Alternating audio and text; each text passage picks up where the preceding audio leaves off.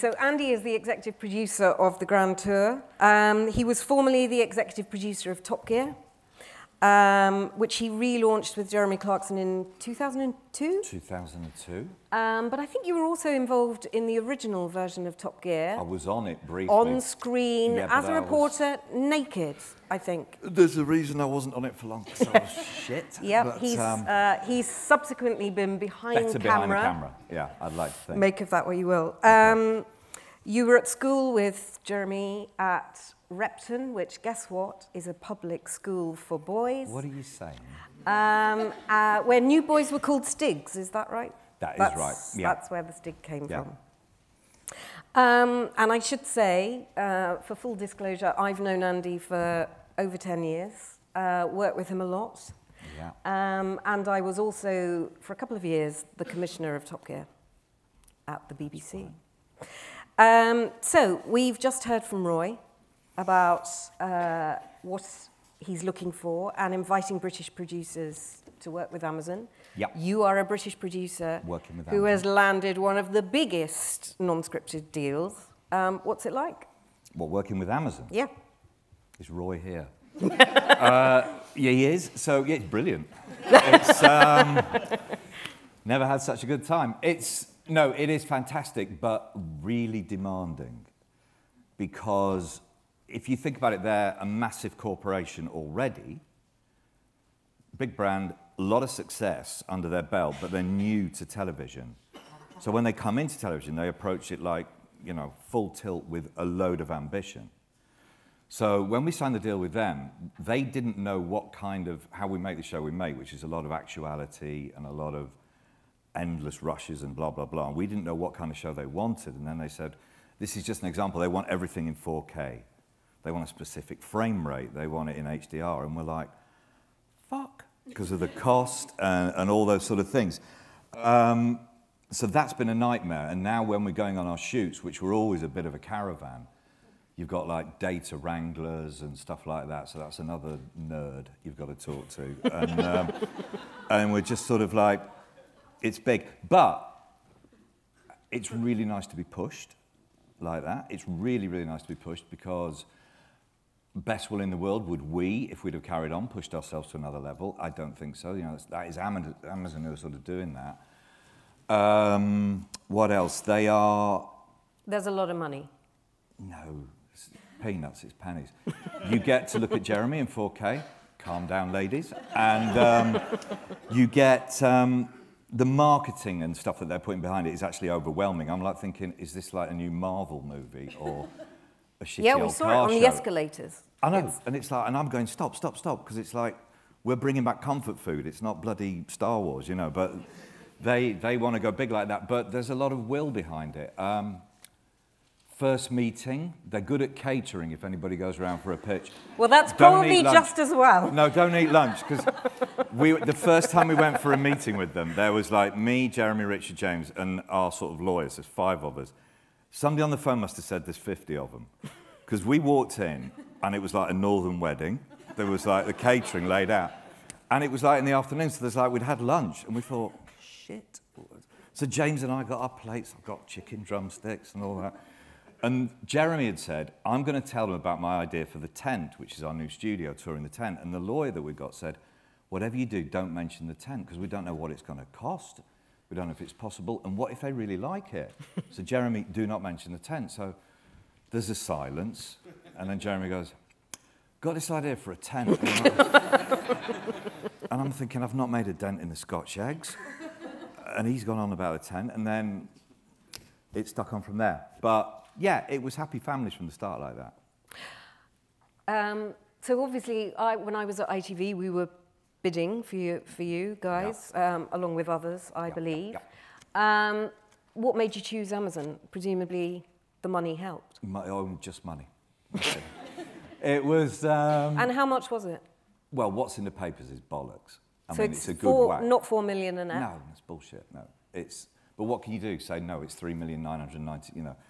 It's a good whack, but like I say, we are spending a lot, and that is going out the door hand over fist because of what we have to do, and making I come back to that point, making a drama in 4K makes a lot of sense. Making the kind of actuality show we make where you just in 4K keep rolling does not make sense at all. But that's what we've been tasked to do. I think the other reason, though, the main reason is we do get left alone, which anybody who's worked with us will know we like. But we're left alone because it's logical that they don't, because they're a new outfit, they're like a blank canvas. So if you think about our show, it's got, as in Jeremy, Richard and James doing cars, that's got a strong identity now. That's what it's three twats who've been doing the same thing for a long time, and they do their thing. But you're gonna go new world at the end of the day because you don't want another channel putting its identity. We can't make, with all due respect to an ITV show or a Channel 4 show or a Discovery version, we have to be left alone to make just what we want to do in our bubble. And they're very happy to do that because they're not bringing any broadcaster baggage along to put on top of us. So no editorial policy? There's a couple of pages they sent with some stuff on it, but which I'm gonna read. But they're like a lawyer. There's more of that, but editorial policy. They like a lawyer. Ooh, Well, you've got lawyers over. Well, I don't know. You might ask me question 6 about format and stuff. But when we get into that, yeah. Oh, because of the stuff you can bring from the BBC. Yeah, Okay. yeah. Well, look, just tell us where you are in terms of production. We're going to have a sneak preview of the show, but you've got one show in the can?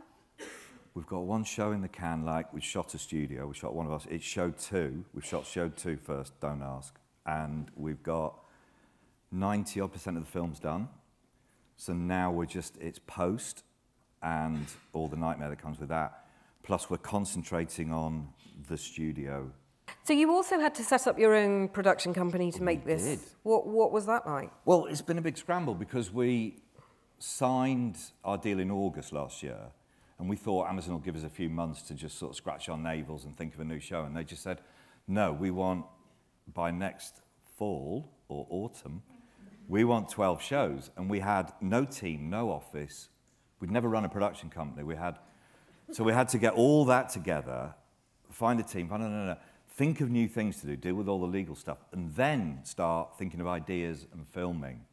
And it normally took us a year to do a 12 Top Gear, so it was a real scramble. So we thought, right, we'll prioritise, first job. So we bought 4 Reliant Robins, company cars, 15 grand, not one of them's done a fucking mile. They are a waste of time, they all broke down. So we got offices in Chiswick, and plenty of parking space. Loads of parking space. Entry code's still the same, 000, if you want to go in. And but Richard, I think, was keener to be in slightly more salubrious. No, Jeremy wanted Mayfair, and we're like, why? And he went, well, I'll go for lunch at Scott's.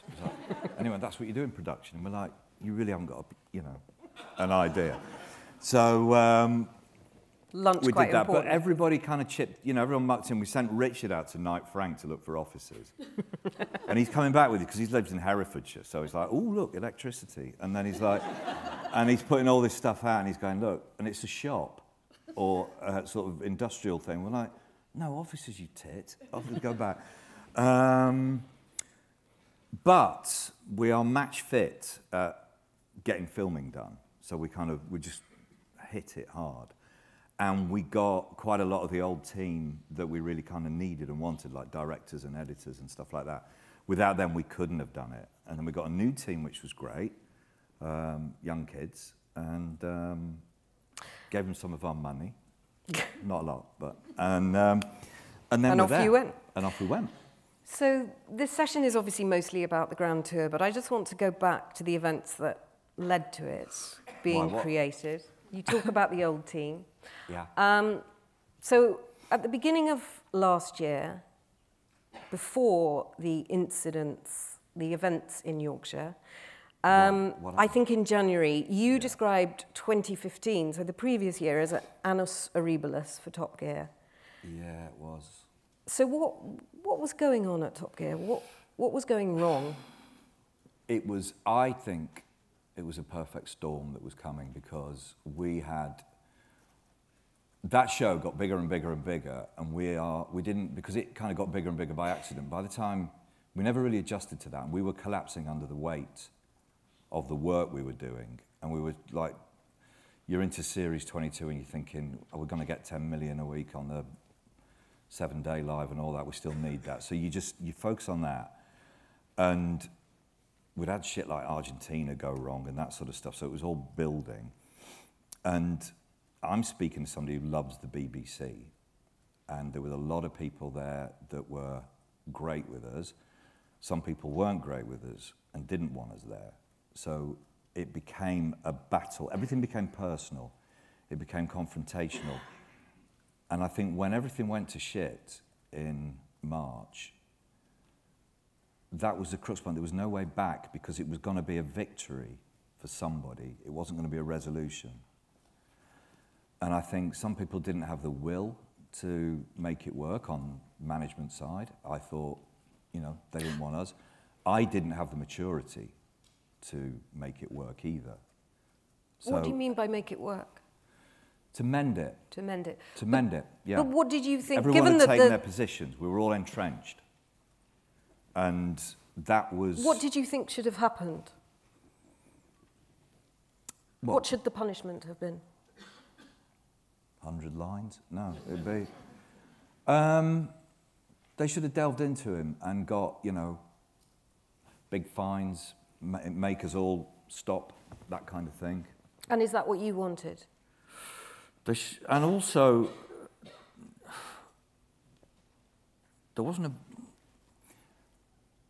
there should have been a kind of realization that we'd been like investigated internally.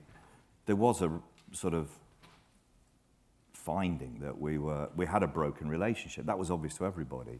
I think you start from that broken relationship because there's no point in killing the show. Mm. So it was sad. But my point is, we were to blame too. I was entrenched. I was throwing my toys out the pram. I was, you know, vicious in my sort of reaction to everything, and it became thumping heads, which was sad because there were so many people that actually were willing for it to work. But the key players were doing that, and I was one of them. Did it occur to you to stay at the BBC without Jeremy and keep going with Top Gear? No, I mean I didn't leave to go with Jeremy because we had nothing to go to. I left. We had nobody had called. It was just like, go. And without the show compensated for everything. If we had a good show, we had good viewers. It was like the thing we protected. But without that, there was no reason. We were just left with this divorce sort of hanging over us. So we thought, well, let's get on with the divorce. That was my view. Let's all just go our separate ways and see what happens later on, you know. And were Richard and James on board from the word go? No, they were, I mean, it's a matter of public record. The BBC made a play for them. But we all wanted to stay together. But it was a case of we had to get something together before the four of us could be together. And I didn't know what I was going to do. Absolutely, I didn't have a clue what I was going to do. So obviously, you and Jeremy had relaunched the show in 2002 and it built it up, but it had these very kind of well-known, much-loved format points, like the Cool Wall, the Stig, the racetrack at Dunsfold. Yeah. You had to, all that belonged to the BBC, so you had to walk away from all of that. So when it came to thinking about a new car show, were you daunted by the fact you were effectively going to have to start again, or did you feel that you still had enough? Well, the biggest thing we had was those three, because that show is those three doing their thing. It's not a great format in the way that X Factor was, or you know, Strictly is, or anything like that. There's nothing that you hang on to. You can just move it around. It is those three. So we had those three, and that was fine. And then the rest of it was like, then the lawyers come in, which does get hilarious, because you've got these meetings where, can James May still say cock, or are the BBC going to sue? And we're like, and James is going, I've always said cock. So we're like, okay, well, so well hang on, it's win-win, because if we get sued for James saying cock, that's brilliant. And then they got funnier and funnier. So like this year we went to Namibia to make a big film. And the lawyers went, right, they got out a film that we'd done in Botswana. And the lawyers go through everything and they go, well, there's a scene in there where you're in the middle of the Okavango and you go, this scenery is beautiful. So watch that you don't do that. So we're like, all right, so we're in the desert in Namibia, Skeleton Coast, and we've got to go, for legal reasons, this scenery is shit. You know, how are you? So it got a bit silly at the start point. But, you know, it doesn't take a rocket scientist. There's no Stig, there's no track, there's no Dunsfold. What we wanted to protect was the films, most of all, because they're just a sort of natural, evolving thing. And that's so we worked on the studio and all those other elements. So actually, it wasn't daunting because decisions are made for you. You can't have a Stig, you can't have Dunsfold, and so on and so on. So I think we're going to get a sneak preview of the tent, but let's just talk about that, unpack that a bit. So the studio, you came up with this idea of the tent. The tent moves around, is that right? It moves to a different location each time? It does now, because Jeremy said it in that meeting, and Amazon said, we'll give you your £88 million an hour episode if you move that thing around. So, yeah, But the logistics of that must be quite... I mean, it just does my fucking head in. It was... he saw True Detective, right? There's an episode in True Detective where there's a sort of Baptist meeting. Yeah, but it's quite a small tent. He's unemployed. He's watching a lot of box sets. So he's watching this, and he goes, oh, the tent. And then he goes, we'll move it around. We'll be rootless, you know. And then... Mary Berry has a tent, but that just stays in... Yeah, but that's like, they'll move a wedding in straight after that. And it's like... But ours, so we got 300 people in it. Then you realise that the floor has got to be stable. The cameramen start... They're cameramen you've worked with, Phil Petrovsky, are moaning bastards. So they want all perfect. So you've got to, like, stabilise the floor. Then what if it rains? So it's got to be made of... You can't pack it and send it away. It's special material. And so on and so on. And are the crew local crew, or do you fly the crew from There's a mix. We had to bring in London? Some 4K guys from Holland who know about 4K live. And then they built a new server to deal with the 4K frame rate, the 23 point... Thanks for that, Roy. The 23.9. They built this new server, and it's all this sort of stuff. So we got new people in like that. And then the tent itself is... we do like the look of it because it's kind of Grand Tour sort of age of travel. It looks quite old, you know, quite steamship-ish. So it looks better than us, that's for sure. And it's like quite classy. And so how far in what sort of construction is it? I mean, is it how up far in advance does it have to go up? It could go up in 2 or 3 days. But we thought we'll do that rock thing where you get another tent and leapfrog, because that's what big bands do. They have 2 sets. So we thought we've got to do all the studios, you know, 1 a week. So you get 1 tent there, 1 tent there, and then some men build them, and then we go in it, do our thing, fuck off, next tent, you know, have a week in between, write the script or whatever for the next film, and then it goes like that. And is that how you're doing it? Well, it better bloody have be, because if we don't, we're screwed. Because now we've got to hit our targets for delivering. Yeah. We have strict targets, and that sounds quite important. They'll send a hitman, Amazon Direct or whatever it is, next day delivery. It'll be a drone. It will be a drone, yeah. If we don't get it right. And we're terrified on that bit. So what goes on in the tent? I mean, we've got a big bong. Leaderboard? No.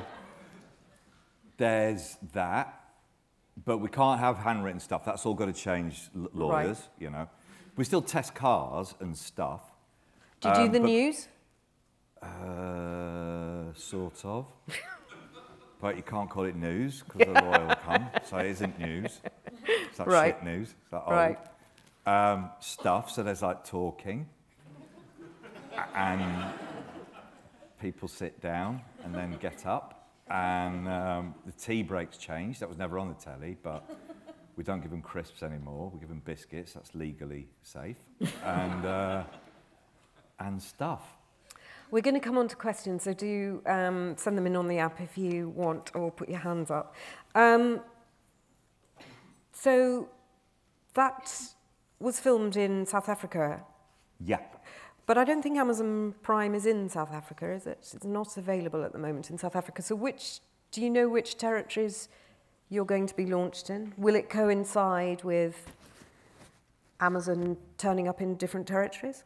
Do you want to ask me when we're going on air? Yeah, when are you going on air? Don't know.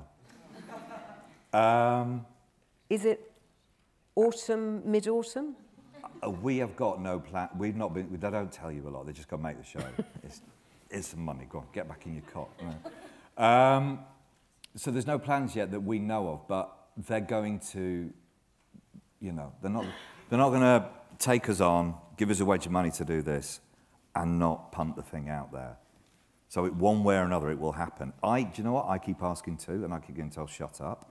But one way or another, it will go out there. Amazon keeps stuff to their chest like that because when they do stuff, it's because they want it to just be announced and then happen. They don't want speculation. They don't want blah, blah, blah.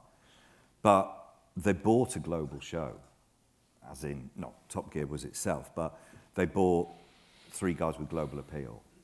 So that we're not going to stick in Germany, Britain, you know, Japan, that sort of stuff. America, it's not going to be that. I can't conceive it.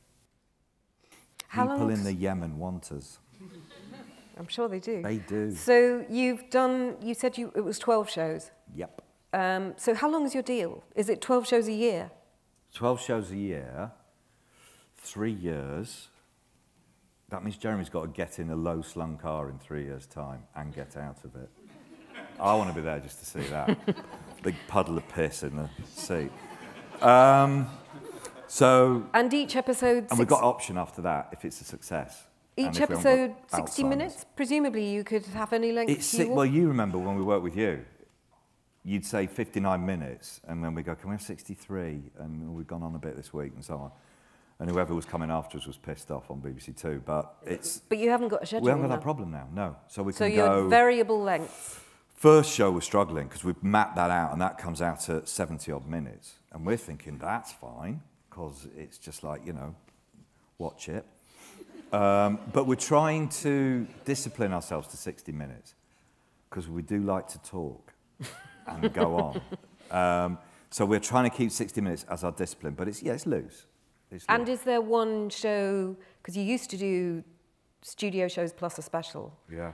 So have you got one show that's themed? Legally, no. No, not at all. And might it go out at Christmas time? No, Christ, no. Queen's Speech for us and For Your Eyes Only. That'll be what we're watching. Okay, so a question has come in on the app. Guess what, Andy? It says, what do you think of the latest series of Top Gear? Really? Do you consider it competition? Do you know what? I never watched it. Oh, come on. What, do you want a lie detector? Whatever, bring it on. I didn't watch it because there was, you know, a lot of pain for me. Right. It was everything I did. We gave everything to it. So I didn't watch it because when I got asked that question, I wanted to say I didn't watch it. That's one thing. That doesn't mean I had any ill feeling towards anybody making it, because I know a lot of them and they're brilliant. Yeah, some of them are your old team. Yeah, they're brilliant, and they went to work to make their thing. Chris Evans, everybody went to work to make something. Tough gig, we'd done our thing. But my God, I would not wish them 1 second of ill that they wouldn't succeed. And I hope they do succeed, because, Christ, you can have 2 car shows. You know, there's plenty of people who like cars who don't like what we do. And they'll want their car fixed somewhere else. So I hope they crack it. So does that answer the question, or is that a bit waffly? I think it answers the question. Yeah. Hands up as well if you want to ask a question. That one went first. Kenton. Have you ever punched Jeremy Clarkson? If I get a stepladder, no, I haven't. Hugged him, but no, not punched him. Thrown soil at him, will that do? Probably Yes. not for you. Question in the front. Yes, microphone. Top Gear started as a UK show and then went global. I mean, this one starts out as global. Does that change the way you approach things? No, because it'd be impossible. What would, if we start going Hood, Fender, all that sort of stuff, talking Americanisms, or come back with Donald Trump hair and stuff like that, it's like, what would be the point of that? And also, it happened. It had already happened. Something, we never analysed it, but something happened where people wanted to watch it around the world. So we just kind of cross fingers that that will happen again. Because if the main ingredient is still those three guys, that they haven't really changed, you know. And there's a, if you do right by cars and stuff, for people who like cars, there's a universal love language and so on. So I don't think that'll change anything. We haven't had any calls to say, you know, drink wheatgrass or something. It's been good. Or say fall. Yeah, fall. So you don't sort of think about a specific global audience. You're still essentially making the three blokes dicking about, making a BBC Two car show. I mean, we never did. The only difference, I think, would be was the lead time is longer because from us delivering, sort of finishing the show, to it going out because of all the the finishing process. So that will affect the news, what we say in the studio. Because if you, like, you can say, you know, Boris Johnson this week on the A40. Now, fuck knows what anybody was interested about that watching it around the world, but somebody was.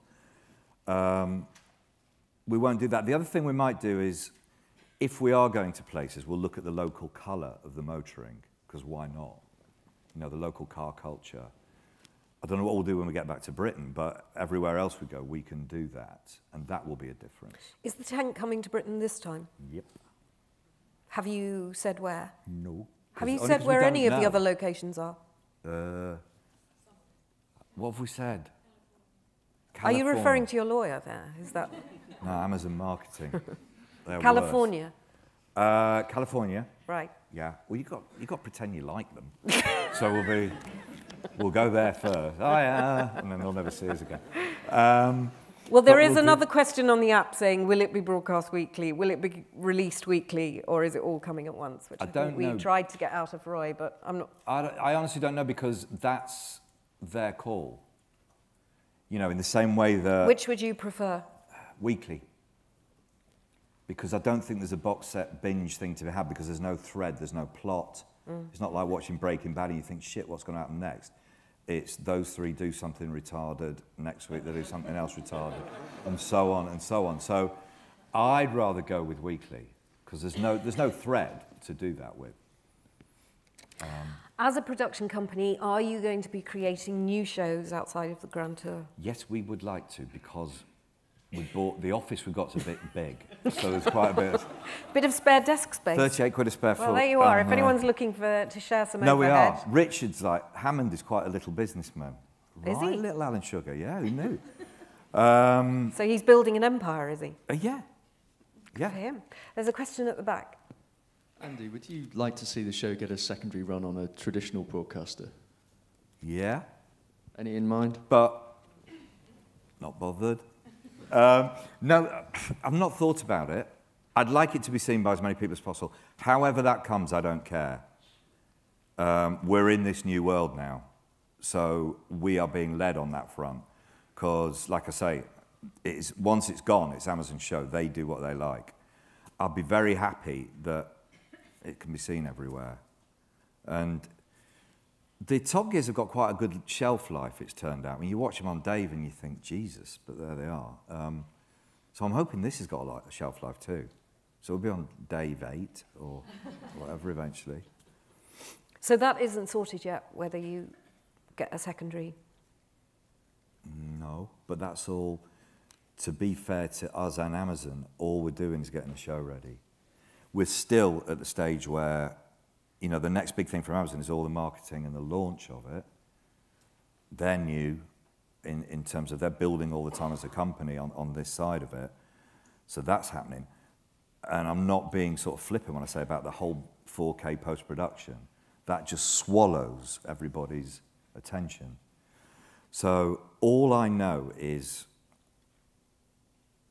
everybody logically would want to punt it out around the world. But how it's going to happen, I don't know yet. And do you think, given that the DNA of the show was that it was it was always on BBC Two, you always resisted moving to BBC One. Yeah. And it was, you relentlessly did your thing no matter, and it happened almost accidentally to become this global phenomenon. You're now starting from a global platform. Does that, with how our does own that, legacy. exactly, how does that affect the sort of, your feelings about the show and the way that you go about making it? Well, it's scary because, you go away and you think, does anybody want to see you again? Because a break can make people think, oh, Christ, that really is the same old shit. Whereas if there's a pattern, I think we will try harder because now we have to do new things. We're back to where we were in 2002. We've got to embrace failure again. We're going to try some stuff. So we're looking at this first series like it's not, there's no way can it be perfection. Because we've gone so fast, we're going to get stuff wrong. One of the key things about the BBC Two show was that you were kicking against the system. It was your kind of rebellious, we're going to try and kind of sneak this through. Why do you think we were kicking against the system? You were provoking. You were out to provoke. What, the BBC or the public? No, that there was this sort of, you were the rebellious, naughty child on the BBC channels. But we like to make a bit of mischief with our thing, but I don't think we sat down saying, how can we make mischief today? We didn't do that. What we did do is if we thought we'll do something, I remember you getting lorry drivers murder prostitutes. You went batshit. I was not happy about that. Yeah, I know. But we thought, well, that's all right, that's funny. And then we would stick with it. But we didn't sit down and think, right, how many things can we get in the show like that? We just wouldn't censor ourselves when we did think of it. And that was the difference. So we didn't provoke like that. But I don't have that problem because are you saying because we're out in the ether now, we've got no parent to kick? Yeah, there's no editorial policy breathing down your neck. What can you do on that, though? We haven't got a parent to kick. There's nothing we can do about that. We'll make our show. And also, how much did the public, us all in telly, that might have been something that gets talked about, but somebody watching the show up in Rotherham, do they give a fuck about what the BBC thought about us? I'm not sure they did. I think they just watched it. That would be my view. Any other questions? Yeah. Have you done anything like the slope on the bridge situation on this show because it's not on the BBC and so it doesn't matter? No, it wouldn't be. No, there's nothing like that. It's and also there are guidelines. There are guidelines. You have read the 2 pieces of paper. Yeah. I was showing off. I have read them. There are guidelines, and no, there is nothing like that. It's. I'm thinking through. It's all. There's mischief, but not anything that would worry anybody coming up. I think we've got time for one last question, if there is one. What it may do to his arm? He fell over the night before that film. I wish I could say saving puppy from burning building, but he fell over coming out of a pub.